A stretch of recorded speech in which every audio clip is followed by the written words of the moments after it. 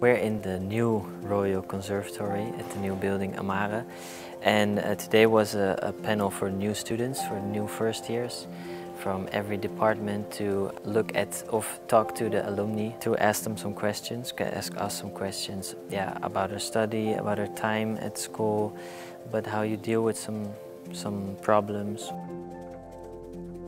It's really important to have this event for the students to already develop an idea of where they can go, to make them conscious about a life after the conservatoire, because mostly when you're a young student, you're just coming, you are thinking about how to survive your lessons and how to get to the end and to get a good result.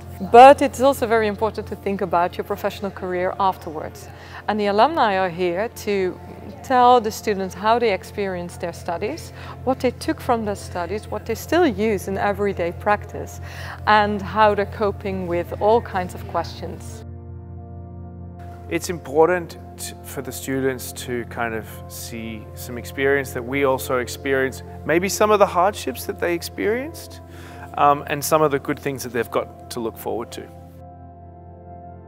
Everyone can relate to all sorts of kinds of things, because I sat there and I felt like I wasn't quite capable to do this. I wasn't like the best student here or like the best what I do. But afterwards some people came to me and said they were inspired by my story, that I wasn't the best but still did it and still enjoyed my study here and still got through the program with lots of help from teachers and lots of help from this school.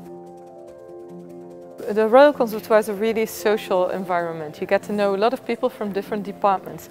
And even when you graduate from this conservatoire, it still feels like a community. When you meet people who are also alumni from the KC, you've got something in common and you connect together.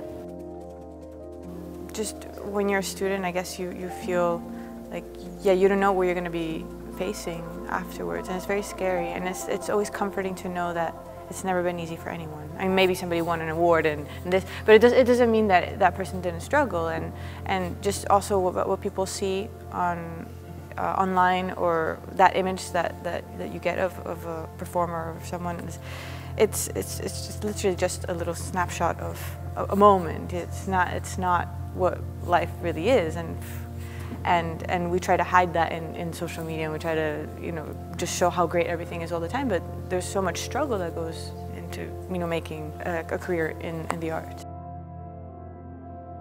My advice would definitely be to network with as many people as you can. Make friends, go out, have drinks, have coffee, talk to all students, look them in the eye, say hi in the hallway. Make sure that you get to know as many people as you can from all the different departments, because you will really benefit from that. And you'll never know what the future will bring. But for me, I am quite sure that making friends in the Royal Conservatoire whilst I was studying here made it easier for me to work in a professional life.